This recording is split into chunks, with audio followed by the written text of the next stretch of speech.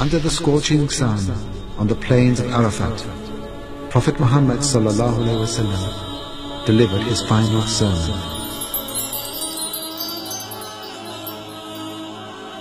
O people, listen to my words carefully, for I know not whether after this year I shall ever meet you again at this place. O people, your lives and your property are sacrosanct until you meet your Lord, as are this holy place, this holy day, and this holy month.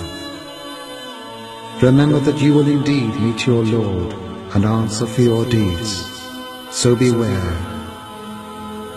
Whoever of you is holding a trust, let him return it to its rightful owner. All usury is abolished. Your capital, however, is yours to keep. Wrong not, and you shall not be wronged. All bloodshed from the pagan age of ignorance is to be left unavenged. O people, the devil has lost all hope of ever being worshipped in this land of yours. Nevertheless, he will try to mislead you in smaller matters.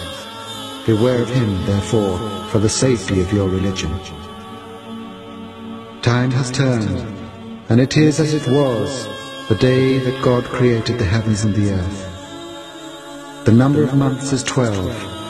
4 of them are holy, in which war and fighting are forbidden. O man, you have your rights over your wives, and they have rights over you. It is your right that they do not fraternize with anyone of whom you do not approve. But if they do, Allah has permitted you to isolate them within their homes and chastise them without cruelty.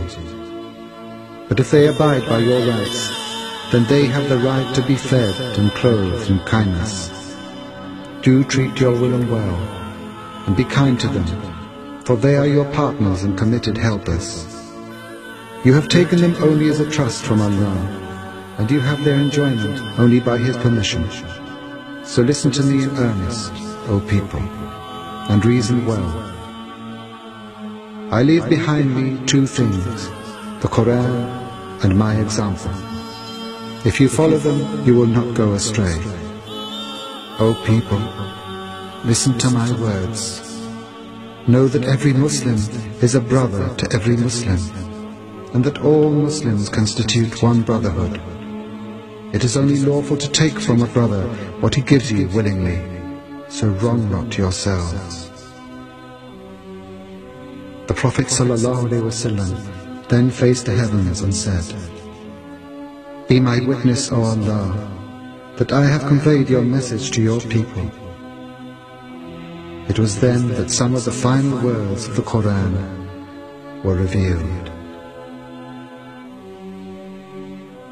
اليوم أكملت لكم دينكم وأتممت عليكم نعمتي ورضيت لكم الإسلام دينا.